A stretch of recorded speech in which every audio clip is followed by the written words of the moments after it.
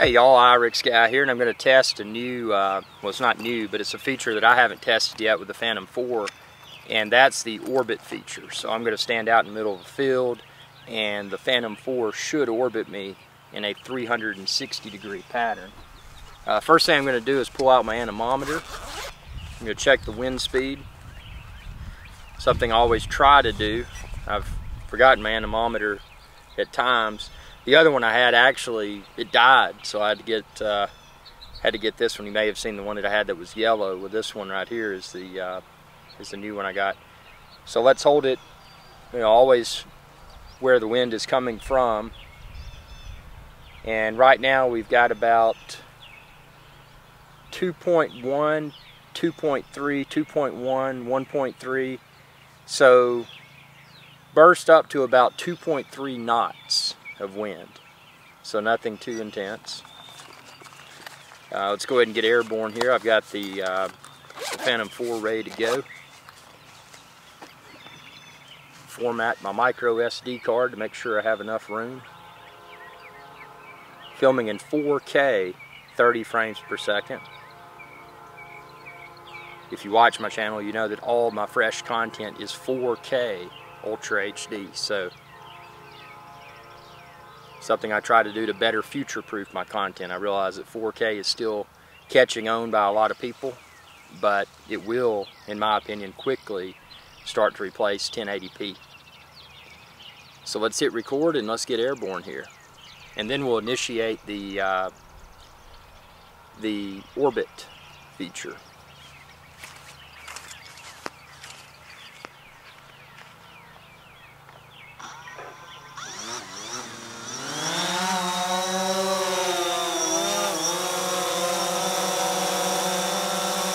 I'm going to take it up to a safe and responsible altitude, and then I'm going to kind of walk out in the field here.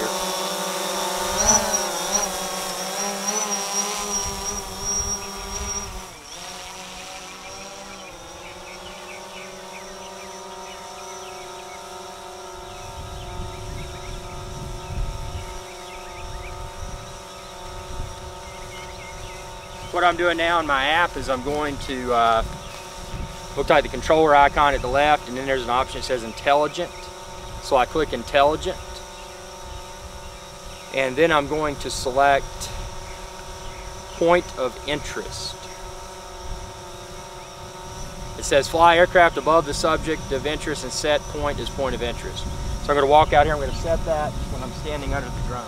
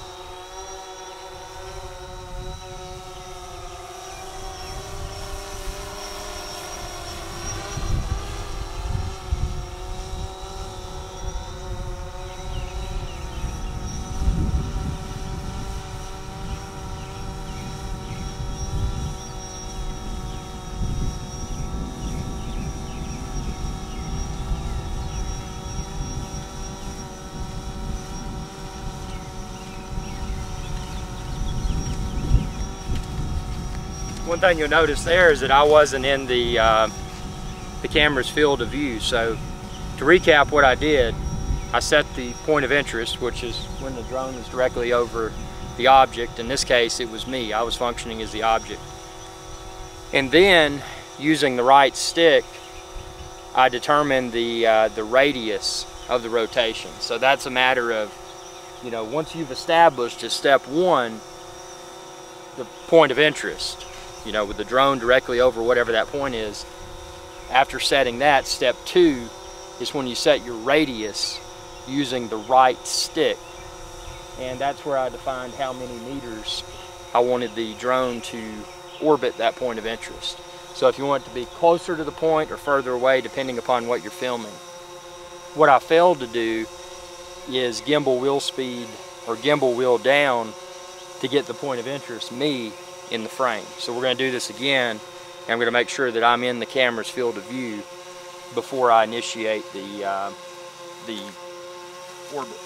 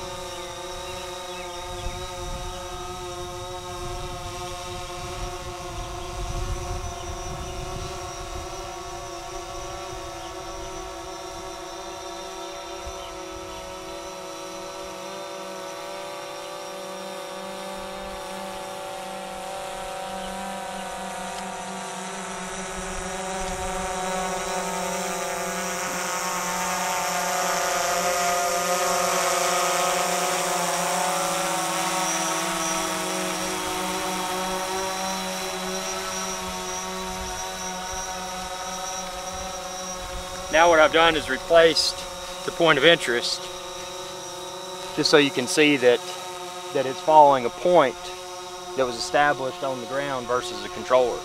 So now you'll see that it's rotating, or it's orbiting rather, that what I like to refer to as the glorified stake case. You know, that the case that the Phantom 4 comes in. So to continue to do this, one thing that's cool you can manipulate the speed of the rotation, and also whether it's clockwise or counterclockwise, because depending upon what you're filming, what the point of interest is, you may want to rotate one direction or the other. So let's play with that. First, let's keep the counterclockwise, and instead of rotating at 1 meter per second, let's speed it up. Let's see how fast this thing can go. So now I'm at 5.1 meters per second. You're going to notice it's dramatically faster. Something I'll probably do when I use this feature in the field is go slow, because I can always speed things up within post-production. You know, I can retime that video. And obviously a video that's been filmed at a slower speed is often going to look better when it's sped up, because it was originally captured at a slower flight speed. So now let's take it and let's switch to clockwise rotation. I'm just going to drag this over, and I'm at 0.8 meters per second, so really slow at this point. But see, now it's rotating in a clockwise fashion versus the counterclockwise fashion like we originally had. And actually within the app, it's funny, it doesn't call it counterclockwise, it calls it anti-clockwise, which, yeah, it's pretty interesting. Okay, so now I'm going to speed it up in the clockwise rotation. So that's your top speed there, 5.2 meters per second in clockwise. But what was cool, you notice I did not have to reset my point of interest. Now this, I can see this as being useful for a variety of filming scenarios. I'm going to slow it down a little bit. That's 1.9 meters per second. But I can see it being useful for a variety of filming scenarios, especially if, well, I mean, obviously you want to make sure that what you're orbiting is a fixed point. Because if it's moving, that could potentially be more challenging. Unless it's moving at a very slow rate of speed, then what you might be able to do, say there's a canoe or a sailboat or something that's moving very slowly. What you may be able to do in that scenario is get a really big radius and continue to orbit, even though that object is in motion, continue to orbit but still capture everything you know, before it gets out of the frame. Curiously enough, I'm getting the battery cell damage error message again. You may have watched one of my previous videos where I mentioned I encountered a battery cell damaged error, yet there seemed to be no problems present. So I'm getting that again. I'm gonna click on, I'm gonna continue my rotation here. But I'm gonna click on battery cell damaged, and it says stop using battery and contact support. Battery cell broken. So, you know, that's one of my, you know, a lot of people accuse me of being a DJI fanboy, and as I've mentioned over and over, if you subscribe to my channel and watch my videos, youtube.com/IrixGuy, you'll know that there's a lot of DJI things I don't like. I have no desire, no interest whatsoever in the Inspire. And you can check out my video where I flew one, borrowed a friend's, and I was not happy with it. It's too big, it's too heavy. Some other things with DJI, and I mean these field tests, I never know what's going to happen. I mean, this is not scripted.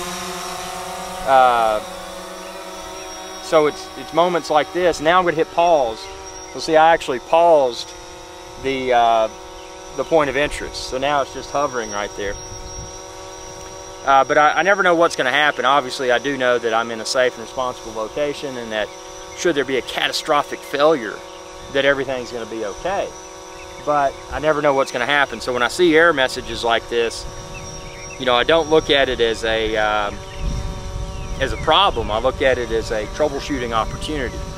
Because as early adopters of drones, as I mentioned over and over, if you watch my previous videos, as early adopters of drones, we're provided with the opportunity to explore troubleshooting challenges that down the road likely won't exist. Think about when computers first came out. If you ever built your own computer, you had to troubleshoot IRQs and DMAs on the various boards before they had the technology called plug and play, where you simply inserted a card and Windows operating system picked it up.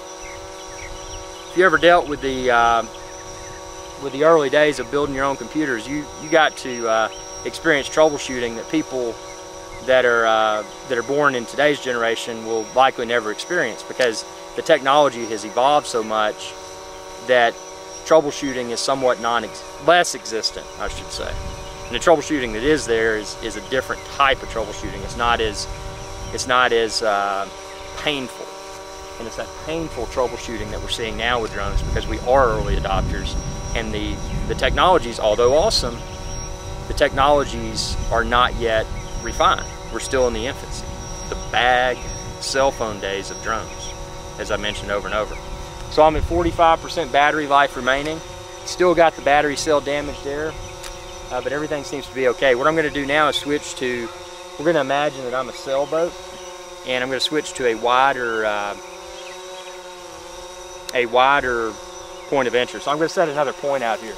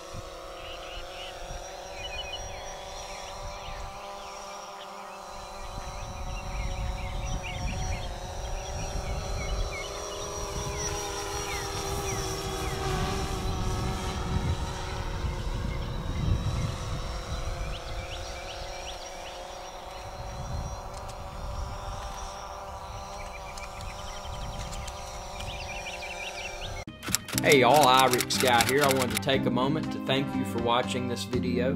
If you enjoyed this video, please subscribe to my channel. I'm an independent channel, and it's viewers like you that help me to continue to grow. I appreciate your viewership, and y'all have a good day.